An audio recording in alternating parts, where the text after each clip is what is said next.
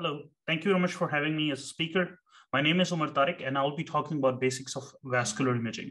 I'll be talking about various pathologies of aorta, pulmonary artery. We'll be talking about different types of vasculitities, mesenteric vessels, pelvic and extremity pathologies, and renal pathologies. So starting with aorta. So just quickly, we know about the normal branching anatomy, which is seen in 66% of population. We have a three-vessel arch. The most common anomaly is the bovine aortic arch, when there's a common origin of brachiocephalic artery and left common carotid artery. It is seen in 13% of the patients, more commonly in blacks. It's incorrectly referred as a bovine aortic arch because the true bovine aortic arch, which is seen in cattle, it just has a single great vessel arising from the aortic arch, and all the great vessels arise from that. Four-vessel arch is the next most common one. It is seen in 6% of the population. In this case, there's direct origin of the left vertebral artery from the aorta, and the left vertebral artery is the third aortic branch proximal to the left subclavian. Aberrant right subclavian artery, it is seen in 1% of the patients. This happens when right subclavian artery arises directly from the aortic arch, distal to the left subclavian, and loops behind the esophagus on its way to the right arm. So a related pathology to this is a dysphagia lusoria. This happens when there's esophageal compression resulting in dysphagia from the aberrant right subclavian artery. When you do a barium esophagogram, you can see a posterior indentation on the esophagus. It's very important to mention the presence of aberrant right subclavian artery. If a thyroid surgery is planned, then the recurrent laryngeal nerve might not be at its usual location. And also sometimes what you can see is a small bulge at the origin of aberrant right subclavian artery. It's known as Commerle's diverticulum. Talked about aortic anatomy, we will be talking about different aortic syndromes. So starting with penetrating atherosclerotic ulcer. Penetrating atherosclerotic ulcer happens when an atherosclerotic plaque penetrates the intima and it ulcerates into the media, but the adventitia layer is intact. So moving on to intramural hematoma. Intramural hematoma happens when there is rupture of vasa vasorum, which creates a crescent-shaped hemorrhage limited within the medial layer. It may be associated with an aneurysm. Now in the example, this is a non-contrast CT scan. You can see this hyperdense crescent here. And on the contrast-enhanced axial CT scan, you can see this relatively hypodense, non-enhancing component, which represents an intramural hematoma. Dissection is when intima is disrupted, typically by an ulcerative plaque. Could happen from trauma and aneurysm too. There is an intimomedial flap which is created, and the media is then dissected, and there's creation of a false lumen. Blood flows slower in the false lumen, and sometimes it can be thrombosed, but typically it enhances less as compared to the true lumen. Now, this is a perfect example of a aortic dissection. This is the intimomedial flap we were talking about. Now, moving on to the types of aortic dissection, typically we have Stanford A and Stanford B. Stanford A is when it arises from the ascending thoracic aorta. It can or cannot involve the descending thoracic aorta. Then we have the Stanford B aortic dissection, in which case it arises from the descending thoracic aorta. So the question is, why do we have a differentiation of type A versus type B? Type A is considered emergent because there is urgent surgical management that is needed. Because it arises in the ascending thoracic aorta, it can cause coronary artery occlusion. It can rupture into the pericardium, which can result in a tamponade. It can also cause dissection into the aortic valve, resulting in aortic insufficiency. The big question is, what do we call an aortic dissection that arises in the arch of aorta? So this was a very good paper that talks about any dissection that arises in the aortic arch is not a type A, it is type B, because we typically don't have to worry about the complications that are typically associated with type A. So comparing the intramural hematoma with the aortic dissection, the intramural hematoma would have a fixed crescent-shaped. It would be hypodense and enhanced on CT angio. There will not be any intimal flap, whereas in aortic dissection, there will be a false lumen, which will be partly enhancing unless it's thrombosed, and there will be an intimal flap. Again, this is a very good example of an intramural hematoma. As you can see, it's crescent-shaped. On non-contrast images, it's hyperdense, whereas in contrast-enhanced images, it doesn't enhance that much. Moving on to pulmonary artery pathologies, starting with pulmonary hypertension, you will see an increase in diameter of main pulmonary artery equal or greater than 2.9 centimeter. Also, the main pulmonary artery diameter will be greater than the aortic root diameter. Pulmonary artery calcifications are also known for chronic pulmonary artery hypertension.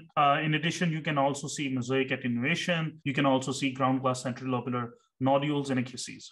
Moving on to pulmonary AVM, when there is an abnormal connection between pulmonary artery and pulmonary vein, we call it a pulmonary AVM. It causes a right to left shunt. When there are multiple pulmonary AVMs, we call them as hereditary hemorrhagic telangiectasia, also known as Osler-Weber-Rendu syndrome. It can typically present with brain abscess, stroke, or recurrent epistaxis. For treatment of pulmonary AVM, place coils to embolize them. Particles are typically contraindicated as there is a right to left shunt, which would cause brain emboli and infarction. Indication for treatment: if it's an asymptomatic lesion, you need the feeding artery to be greater than 3 millimeter in size. And for any symptomatic lesion, if the patient has a prior infarct or a brain abscess. Moving on to vasculitis. So vasculitis, all of them, they pretty much have a lot of overlapping findings. The most important thing is age and regional distribution. These are all the different vasculitides that we will be talking about, starting with large vessel vasculitides. So aortitis in an acute phase, it will show circumferential mural thickening and enhancement. There may be associated aneurysm or dissection. Typically, aortic wall thickness will be greater than 2 millimeter, and there will be enhancement of the aortic wall. Takayasu is also known as Pulseless disease. It typically involves the aorta, coronary arteries, subclavian arteries, carotid arteries, pulmonary arteries, and large mesenteric arteries. It's typically seen in women aged less than 50. In this case, you will see a long, smooth stenosis, which is classic. Imaging-wise, it's indistinguishable from giant cell arteritis. So this is a perfect example of Takayasu arteritis. Here you see long, smooth stenosis of the great vessels. Here you see long, smooth stenosis of the aorta. So moving on to giant cell arteritis, also known as temporal arteritis. In this case, the patient's age will be greater than 50. There is typically involvement of extracranial head and neck arteries. Upper extremities are commonly affected, especially subclavian, axillary, and brachial arteries. Aorta is rarely involved. Aorta is typically involved in Takayasu arteritis.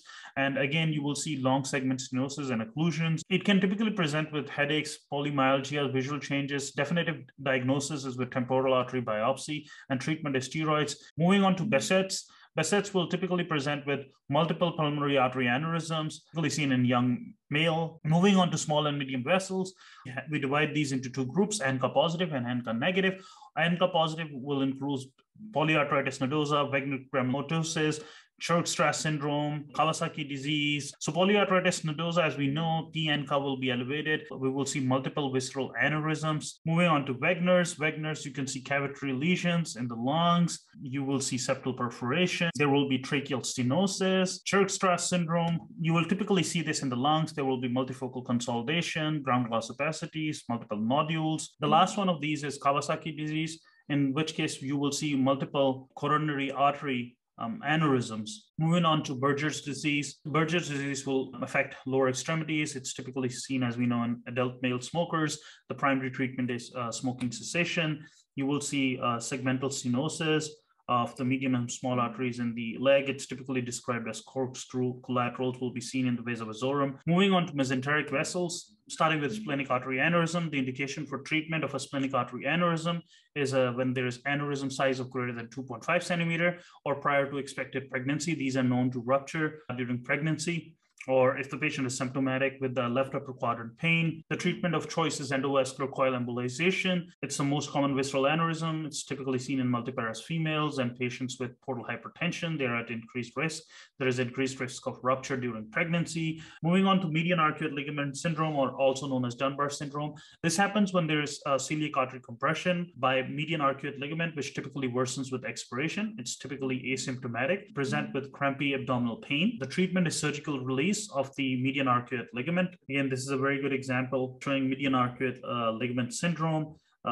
These are the sagittal images in deep inspiration, and these are sagittal images in deep expiration showing worsening of the compression of the celiac artery origin. Multiple additional examples showing compression of the celiac arterial region. Moving on to SMA syndrome, also known as Behcet syndrome.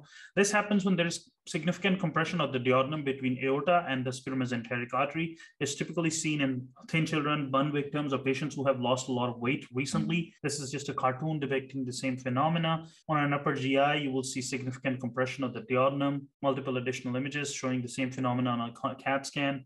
For diagnosis, they typically suggest looking at aortomesenteric angle. You measure this angle, and if there is a significant reduction of the angle and there is decrease in aortic mesenteric distance, that represents the pathology. Moving on to Nutcracker syndrome. Nutcracker syndrome happens when there's compression of the left renal vein between aorta and sphenomesenteric artery. You will see pain, hematuria, orthostatic proteinuria, pelvic congestion, and varicocele.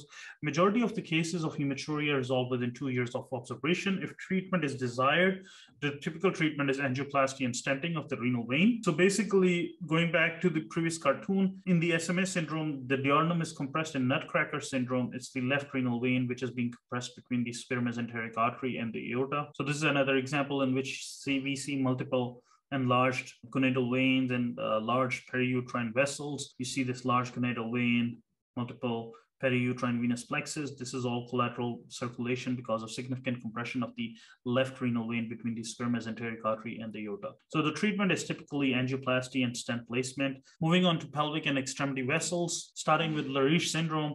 It's a chronic occlusive atherosclerotic disease of the distal abdominal aorta. It typically presents with impotence, but a claudication, absent femoral pulses, and cold lower extremities. As you can see, there will be complete occlusion of the distal abdominal aorta. There is no contrast going into that region. Moving on to May-Thurner syndrome. May-Thurner syndrome is typically when there is venous thrombosis of the left common iliac vein caused by compression by the crossing right common iliac artery. Treatment is typically thrombolysis followed by stenting. This is a perfect example. As you can see on the axial contrast enhanced image, there is thrombosis of the left common iliac vein because of compression by the crossing right common iliac artery. Treatment, like I said, is thrombolysis followed by a stent placement. Moving on to pelvic congestion syndrome. It's a non-cyclical chronic pelvic pain caused by dilatation of the uterus and ovarian plexus.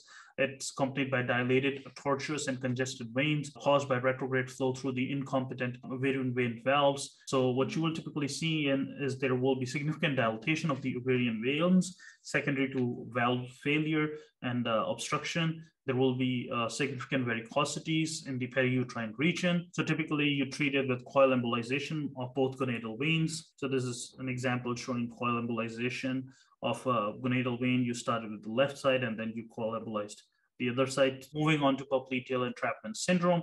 Popliteal entrapment syndrome is when there is completion of the popliteal artery by a calf muscle or fibrous band, and the treatment is surgical release. As shown in this image, you will see it worsening in active plantar and it will be better with passive dorsiflexion.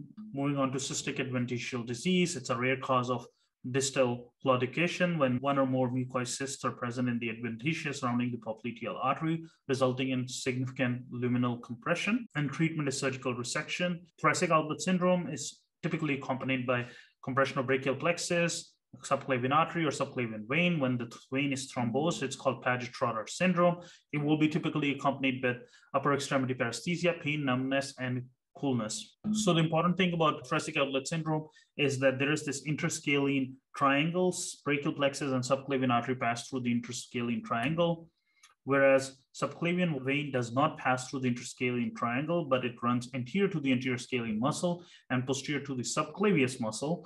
Treatment is thrombolysis. If it doesn't improve with thrombolysis, then a surgery might be needed. Moving on to Hypothenar-Hammer syndrome. In this case, injury to ulnar artery happens when it crosses the hamate bone from chronic repetitive trauma. Perfect scenario is a jackhammer operator with ischemia of 4th and 5th digits. On angio, you will see occlusion of the ulnar artery with distal embolic occlusion. Multiple additional examples showing ulnar artery occlusion in the case of Hypothenar-Hammer syndrome. This green circle shows how it should look, whereas all these red circles show pathology of the ulnar artery. Either there is significant stenosis or occlusion. Moving on to renal vessels, we will be talking about fibromuscular dysplasia. It's an idiopathic vascular disease affecting primarily renal and carotid arteries. It affects middle or distal third of the renal arteries. This is an example. As you can see, the perfect beaded appearance of the fibromuscular dysplasia. The treatment is simply angioplasty without stenting. And that concludes the session. Thank you.